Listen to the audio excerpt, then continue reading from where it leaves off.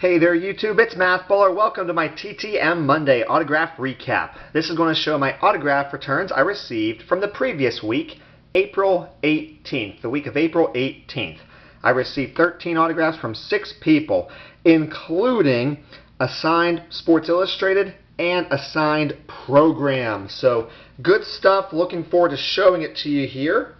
And I'm going to show you the order with which I received them. So yes, here we go. All addresses were found on SCN or SCF, so please do not ask me for addresses.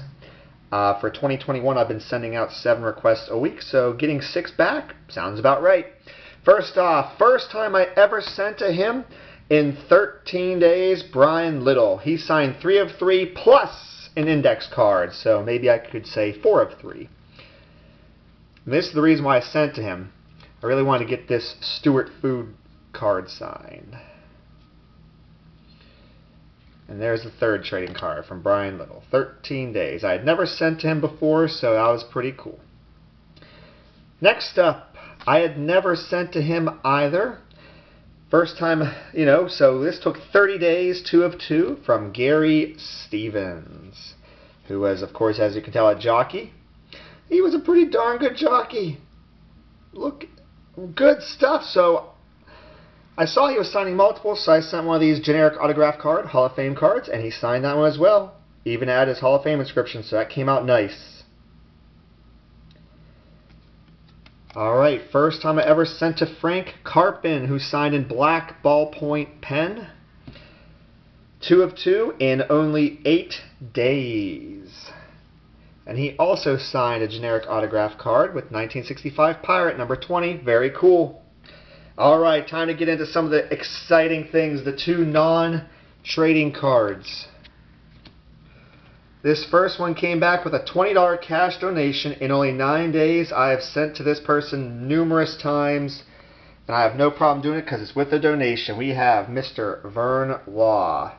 Signed this 1960 program, which is great because they won the World Series in 1960. I got Dick Groat, the NL MVP in person from that year, who played for the Pirates, and now I got the Cy Young player. So the next stop for this is going to be Bill Mazeroski. I'll put a little post-it note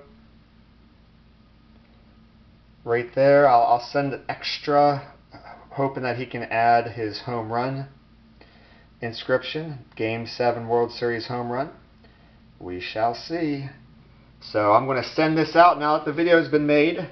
Excellent return from Mr. Vern Law. His donation goes to a great personal family cause. Next up, first time I ever sent to this person, 1 of 1 in only 4 days. I mean, he lives close.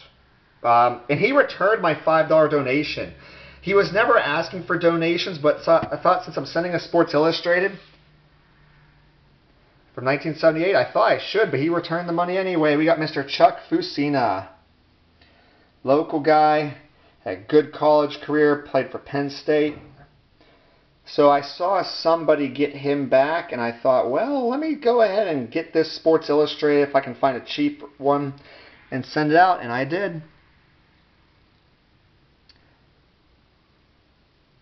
And it looks nice. Signed in blue Sharpie as well. And he returned the $5 donation. Okay, we got one more to show you. This was a first timer. The last one I received for the week is a golfer. During 2021, of the 7 that I send out a week, 2 of them are golfers because I have so many golf cards. And I got 3 of 3 back in 12 days from Jerry Pate. I also sent to another person whose last name is Pate.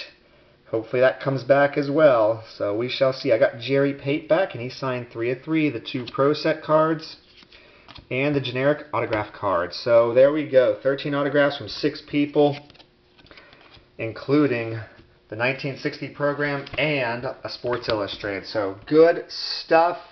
Let me know in the comments below what you think. What was your favorite? I do appreciate that. And I also appreciate if you like, comment, and subscribe to my channel. I upload a TTM video like this every Monday.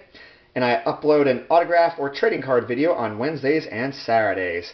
Take care, everybody.